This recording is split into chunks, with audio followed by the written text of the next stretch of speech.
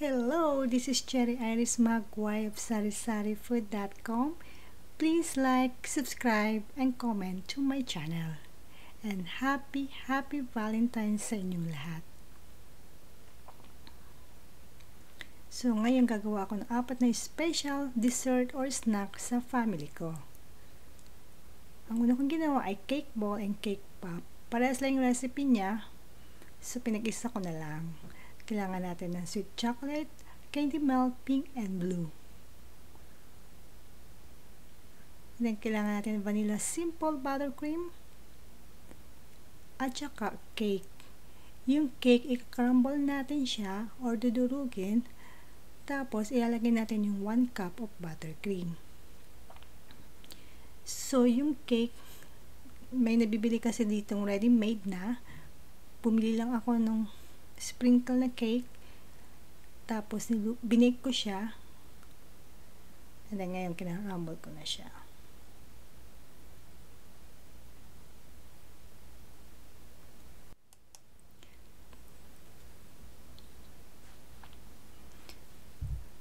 Tapos ipa-form lang natin siya into ball or round shape. Yung 2 tablespoon is the right size na kailangan natin. Kasi ilalagay lang natin siya sa mini cupcake cup.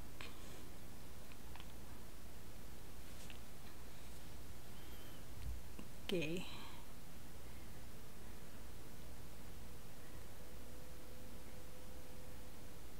Ayan. Tapos, i-chill lang natin sa fridge mga 45 to 1 hour. Ngayon, tutunawin natin yung ating candy melt sa microwave every 30 seconds.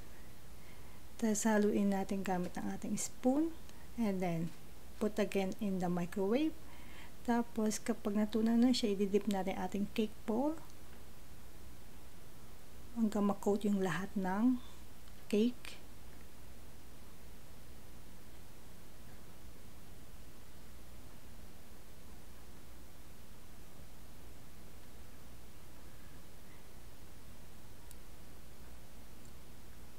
Nilagyan natin siya ng sprinkles, assorted sprinkles. Ganun din ang gagawin natin sa red. I-melt natin siya sa microwave 30 seconds. Naka-4 akong 30 seconds bago siya natunaw. So ngayon gagawin natin yung lollipop. Cake lollipop, i-dip lang natin yung ating stick sa ating cake bowl hanggang half lang, and then ilalagay natin ng coating. Lagyan ko siya ng ice, parang muka ang kanyang design. Hindi ko makita yung video, nasira talaga yung aking video.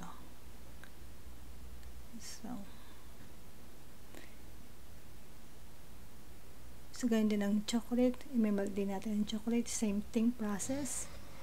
Tapos i-coat natin yung ating cake bowl hanggang totally ma-coat na ating cake bowl, and then nalagyan natin ng sprinkle, different sprinkles.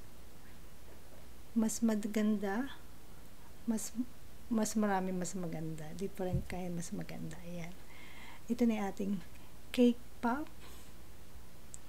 So ngayon yung ating cake bowl ilalagay natin sa mini muffin cup, tsaka may nabili akong heart shape na container kung sakali gusto niyo itong gawing negosyo. Ayan. Ayan. Diba ang ganda? Pwede nyo gawing negosyo. Ito na ating cake pop at ang ating cake bowl. Okay, ang third kong gagawin ay broken glass jello using condensed milk. Usually kasi whipping cream. So, ating kailangan ay condensed milk, and then assorted jello, gelatin, and 1 Sprite. Ito yung mga mold na ginamit ko. Yung malaking puso, disregard nyo na yan. So, kailangan natin i-dissolve ang ating jello sa 1 cup of hot water. And then, kapag na-dissolve na, ilalagay natin yung ating cold water. 1/2 cup of cold water. Pinawasan ko yung kanyang tubig kasi gusto ko firm na firm siya.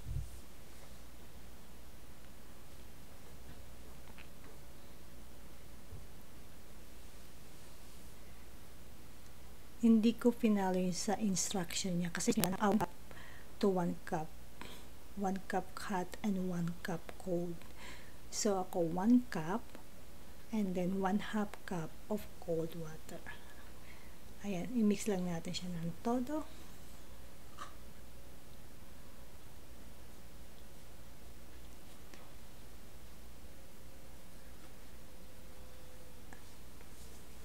Ayan na yung 1/2 cup of cold water natin. So, dinidissolve ko muna mabuti yung ating jello bago ko ilagay yung cold. Ngayon, ilalagay ko yung ating mini heart molder ng jello. Mga design lang siya kasi special din ito sa mga bata kaya naisipan ko gumawa ng mga design para sa kanila. So, mga konti lang. Tapos, yung remaining ilalagay natin sa container.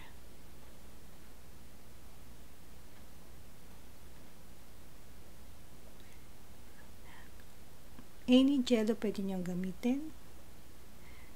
Kasi paborito ng anak ko ang strawberry and then berries kaya kailangan may blue and may red. Ayan.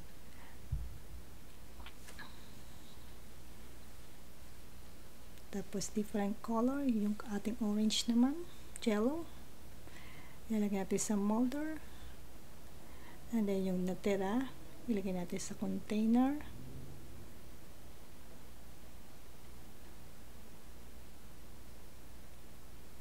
Ganun din ang ating blue jello. Ilagay natin sa ating small heart molder. And then kapag okay na siya lahat, i-chill natin sa cooler ng 1 to 2 hours. Medyo manipis lang kasi kaya ganun.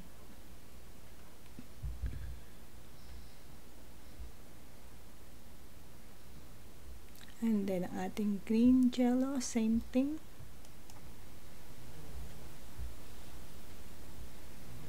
Tapos gawa naman tayo ng clear na jello, 1/4 cup of water.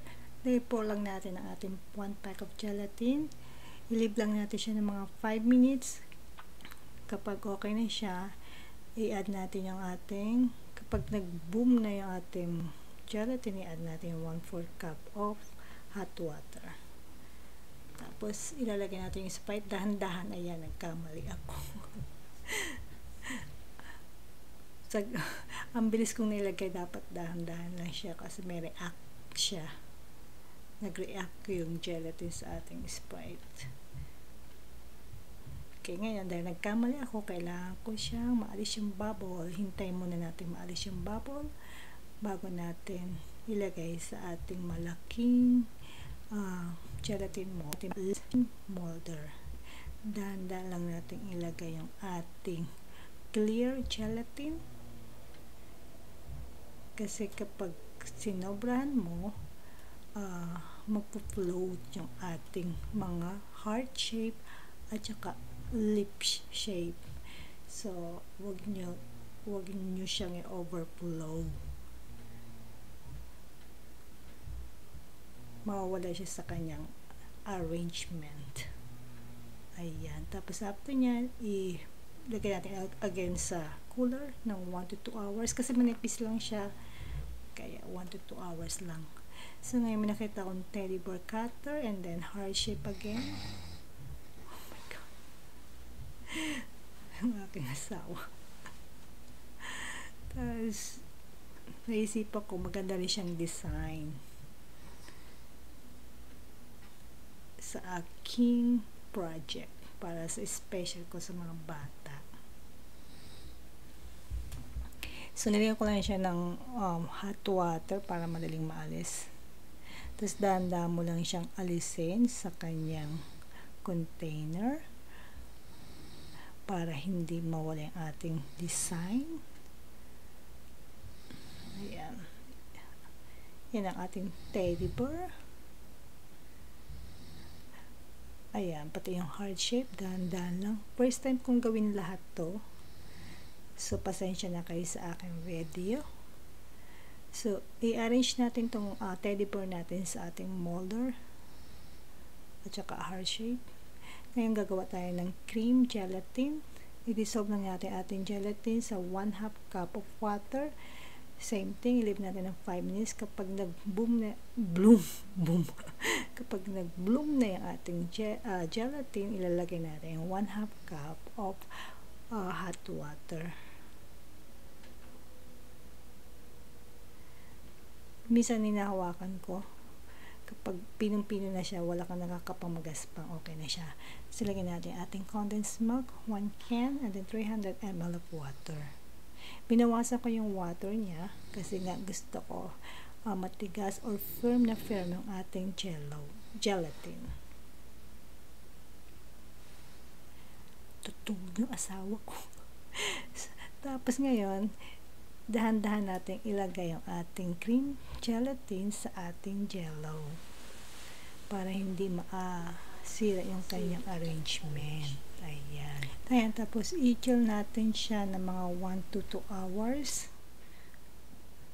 Then kapag okay na siya, ilagay natin yung ating leftover jello sa ating gelatin molder.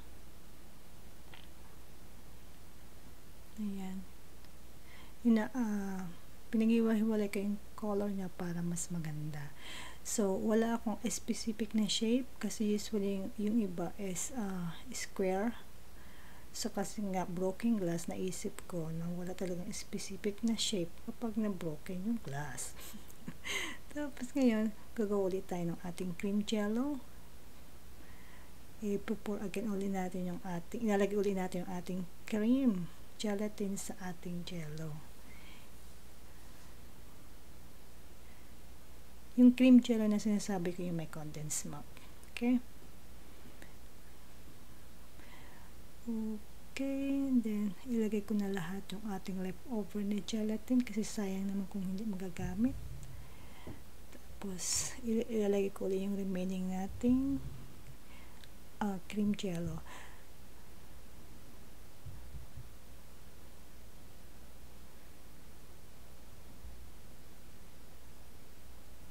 Ayan. Tapos, i-chill natin siya sa ating fridge. Ilalagay natin sa cooler ng mga 3 to 5 hours. Makapal kasi siya, kaya mas matagal. So, para madaling matanggal sa kanyang molder, nilagay ko siya ng hot water, yung ilalim.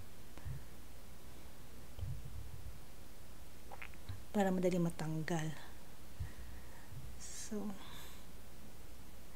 ayan ang ating broken glass jello. Sarap, sarap, sarap. Ngayon gawa naman tayo ng heart shape siopao. Ito yung pangatlo kong ginawa. Special para sa kanila. So, yung aking recipe, ilalagay ko sa baba yung link. So, nilagay ko lang siya ng food coloring. Hindi ko siya dinamihan kasi ayaw ko naman masyadong marami. So, mas maganda may konting design lang ng blue. Depende ko anong gusto niyong kulay. Kung red. Kasi mga anak ko ay lalaki. At ang asawa ko ay lalaki, of course. Ngayon, imamasa-masa natin. Sa mga 700 grams yung ginawa ko, masyado siyang malaki talaga. So, nakakita ulit ako ng aking shape heart na container. So, stainless siya, kaya pwede ko siyang igamitin sa pagluto. I-try natin i-form ang ating dough sa yung ating dough na heart shape. Kailangan mas maliit siya dun sa ating stainless na heart shape. Kasi kapag umaalsa siya, lalaki siya. Ngayon, hihatiin ko siya sa hatiin ko yung ating siopao. Tapos lalagay ko yung ating asado filling. Mga 4 to 5 tablespoon. And then, lalagay ko yung egg. Tapos, pinipinch ko lang siya para pinipinch ko yung kanyang dough para mag-totally seal yung ating dough. Then, ipo-form ko ulit siya sa heart shape.